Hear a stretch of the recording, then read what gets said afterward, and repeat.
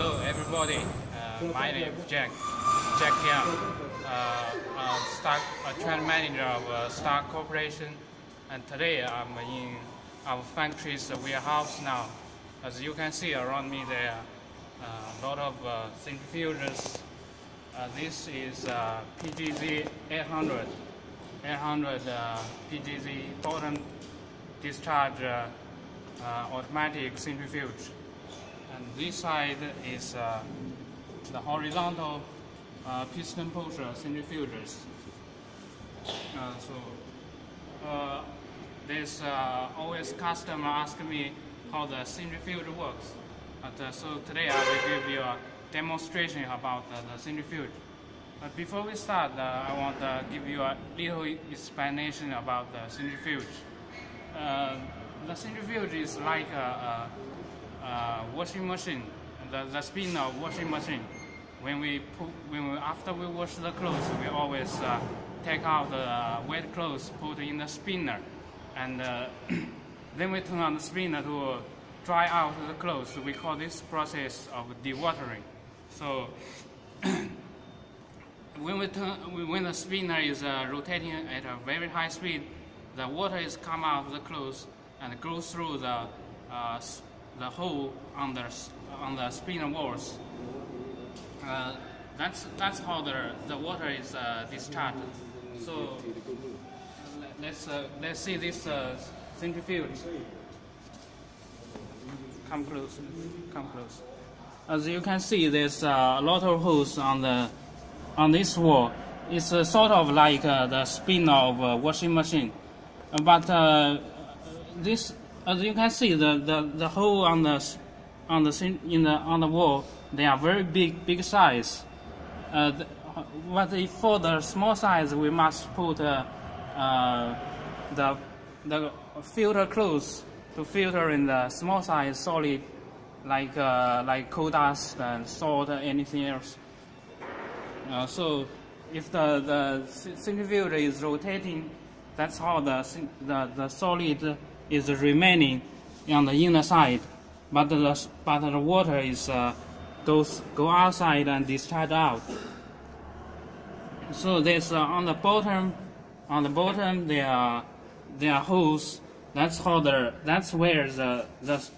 water, that's where the solid is discharged out. But for some of the centrifuge, they don't have the automatic discharge system, so they must have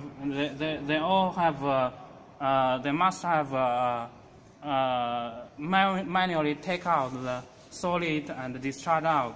But for the PGZ series, you don't have to discharge manually. You know this. That's how we design this. This scrubber. This scrubber is controlled by hydraulic oil. This scrubber is controlled by hydraulic oil, and as you can see, this scrubber is controlled by hydraulic oil. When the hydraulic oil connected here, when the hydraulic oil pushes the scrubber, it will scraping the inner side of the centrifuge. Then the solid will discharge out by gravity, then go out through the bottom.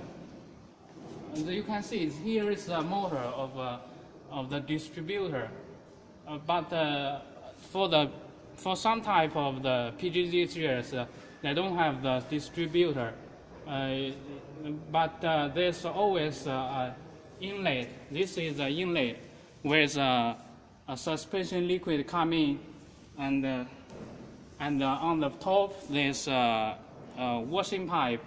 This is where the flushing water come in, and that one is for cleaning. Then the two small pipes, and then for cleaning. And this is the observe glass.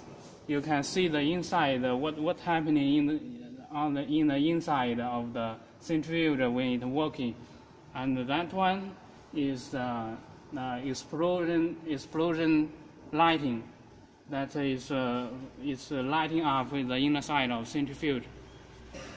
And that one is the level detector for the solid. When the solid in the centrifuge is reach a certain level, the sensor will activate to give the signal to the hydraulic scraper. It will supply the hydraulic oil to activate the scraper to scraping the solid, then discharge out the solid. So here is the motor. Here's the motor. This motor is driven by a bed connected to the shaft. Connected to the shaft, then drive the drum, the filter drum, rotating at a very high speed. So that's it all about. So thank you.